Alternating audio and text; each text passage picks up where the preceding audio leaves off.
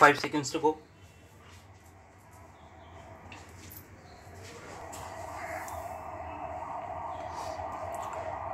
Start. Even assuming that the arbitration process involved highly technical and complex issues which was time consuming, even then it was open for the arbitrator or for the parties to approach the court for extension of time to conclude the arbitration proceeding, which was not done either by the arbitrator or by any of the parties. As correctly noted by High Court in its impugned judgment, there was no cogent reason for the delay in making and publishing the award by the arbitrator. He already had the relevant materials at his disposal and could base his findings on the observations made by the three arbitrators who were appointed prior to him. It has been correctly observed by the High Court that the arbitrator had become functus officio in the absence of extension of time beyond 30th of September 2005 to make and publish the award. After the said date, the arbitrator had no authority to continue with the arbitration proceedings. The learned counsel, appearing on behalf of the appellant, argued that in the absence of any statutory period prescribed under the Act for rendering an award, the direction of the court to conclude the arbitration proceedings within the time prescribed by it would not make an award passed beyond the time so prescribed null and void. He further argued that the High Court was wrong in not extending the time fixed by it in the order for early conclusion of the arbitration proceedings and terminating the mandate of the arbitrator when neither the Act nor the arbitration agreement prescribed any time for making and publishing the award. So far as this decision is concerned, we may keep it on record that this decision was rendered under the Arbitration Act of 1940 and not under the present Act with which we are only concerned. In view of our reasoning given hereinafter and in view of the facts involved in this case, we do not find any ground to rely on this decision of this court for the purpose of this case.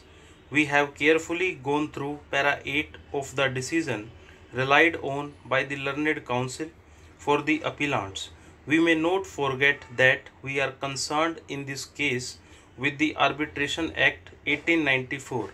Without going into the details of this decision, we may simply say that this decision cannot have any direct application.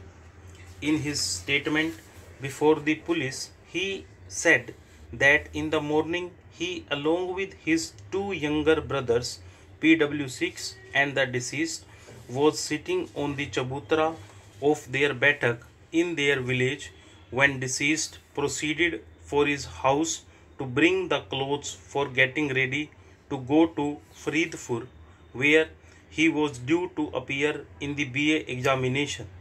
As he reached the chapal where the lane turned, he was waylaid by the accused and his friend armed with knives.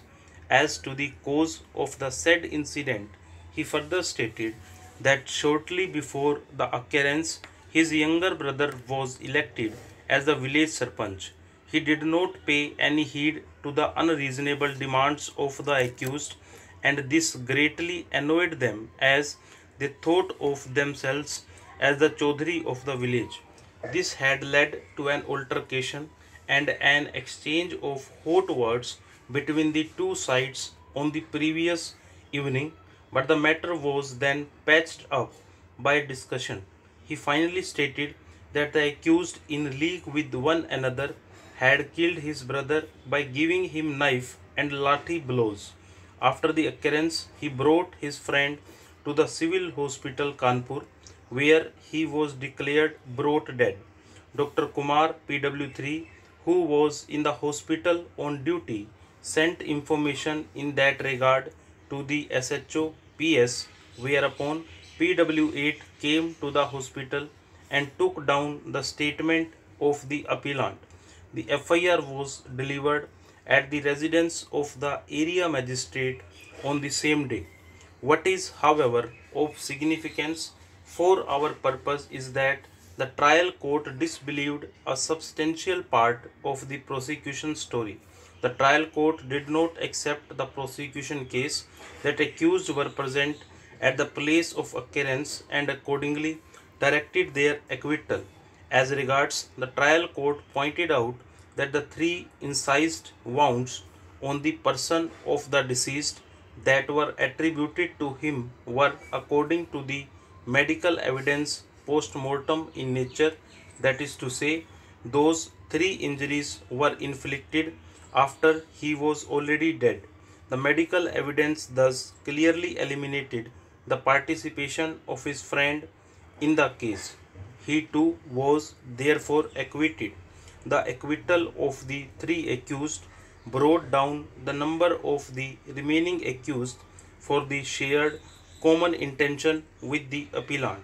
Apparently, that was one of the reasons for their conviction simply under section 323 of the Code of Criminal Procedure. Stop.